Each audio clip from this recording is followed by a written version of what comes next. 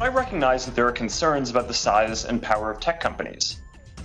Our services are about connection, and our business model is advertising, and we face intense competition in both. Many of our competitors have hundreds of millions or billions of users. Some are upstarts, but others are gatekeepers with the power to decide if we can even release our apps in their app stores to compete with them. Customers have a lot of choices, and then our products face fierce competition. Companies like Samsung, LG, Huawei, and Google have built successful businesses with different approaches. We're okay with that. Our goal is the best, not the most. In fact, we don't have a dominant share in any market or in any product category where we do business. We have a very limited presence in China. We don't offer any of our services, search, maps, Gmail, YouTube, etc. in China. And with respect to music, we license content there.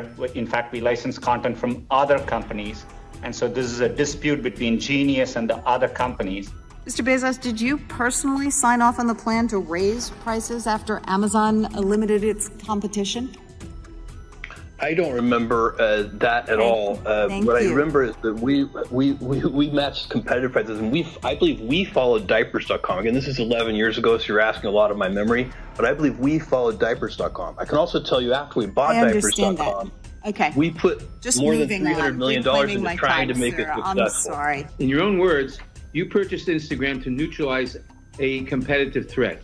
If this was an illegal merger at the time of the transaction, why shouldn't Instagram now be broken off into a separate company? I think the FTC had all of these documents and reviewed this and unanimously voted at the time not to challenge the acquisition. I mean, I think with hindsight, it probably looks like obvious that Instagram would have reached the scale that it has today, but at the time it was far from obvious. There's a competition for developers just like there's a competition for customers. And so the competition for developers, they can write their apps for Android or Windows or Xbox or PlayStation. So we have fierce competition at the developer side and the customer side, which is essentially, it's so competitive, I would describe it as a street fight for market share in the smartphone business. What do you have to say to the small businesses who are talking to Congress because you simply won't listen to them? Well, I'd say that's not acceptable. If we aren't listening to you, I'm not happy about that at all. But I would, if you allow me to disagree a little bit with a piece of this, I do not think that's systematically what's going on. And the evidence that I would suggest would be useful for you to consider in that regard is that third-party sellers in aggregate are doing extremely well on Amazon. Just like other businesses, we try to understand trends from data which we can see, and we use it to improve our products for our users.